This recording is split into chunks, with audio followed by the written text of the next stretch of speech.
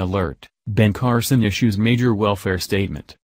The debate between the cause of poverty and why people remain in poverty has been raging between those on the right and those on the left for years.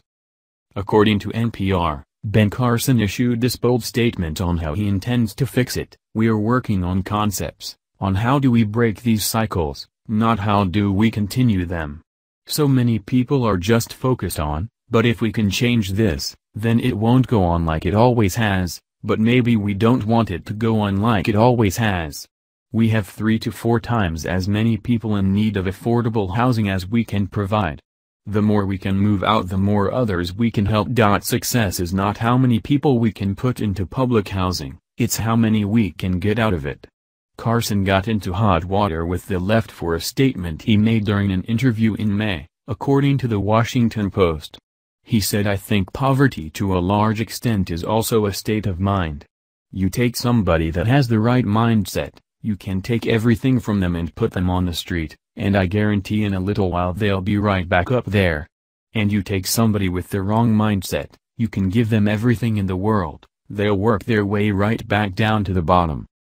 Considering the left believes poverty is a byproduct of either racism, sexism or the greedy rich, it's no wonder that many liberals had issues with his statement. A lengthy article in the New York Times describes some of the complaints from the left, citing research and statistics that supposedly disprove Carson's theory. Eldar Schaefer, a behavioral scientist at Princeton University, went so far as to blame Carson's belief as the reason people struggle to rise out of poverty. Schaefer said the belief that anyone can succeed if they try hard enough could be the root of the discouragement those in poverty feel. "That's part of the mindset. When I'm poor here, U.S., I'm not just poor, I also failed somehow," he said. Yet Carson hasn't backed down from his statement. If anything, he added to it in the interview with NPR. He explained his belief with a metaphor. "When a person goes to bat against legendary pitcher Nolan Ryan, they react in one of 2 ways. When a person goes to bat against legendary pitcher Nolan Ryan, they react in one of 2 ways. The first say Nolan Ryan. Oh no, he's a legend. He's got a 100-mile-per-hour fastball. I'll probably not even see the ball." Carson says this belief causes people to fail miserably. But there is a second group who say, "Nolan Ryan. He's an old man. I'm going to knock the cover off the ball." Those people, Carson says, likely have a much better chance. His belief is that while those in poverty need support groups and safety nets like welfare programs, the focus should be on getting them out of poverty, out of those support groups and off the safety nets. He wants people to succeed and grow, not wither in rotting poverty for years on end. Carson believes programs like welfare are partially to blame for not focusing enough on growth and success and currently provide only band-aid solutions.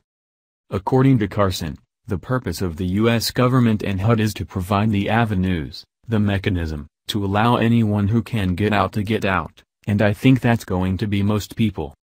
While there may be the occasional example of someone languishing in poverty despite their best efforts, odds are it's more the exception than the rule. Many cases could simply be the result of people believing there was no hope, no way out, and have simply accepted their lot in life. Even if it was somehow true that no matter how hard someone in poverty tries to escape they won't ever succeed, there's no benefit to believing it or preaching it, other than the benefit leftist politicians receive, that is. You see, it's harder to get votes when you tell people they need to work hard and try in order to be successful in life.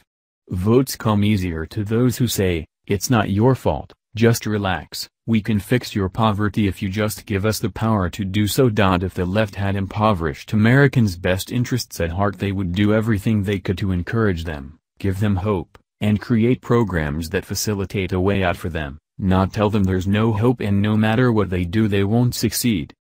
Thank goodness there are still people like Ben Carson who have the best interests of those needing a hand up at heart. People who are trying to give the less fortunate a way out, rather than provide useless excuses to get votes.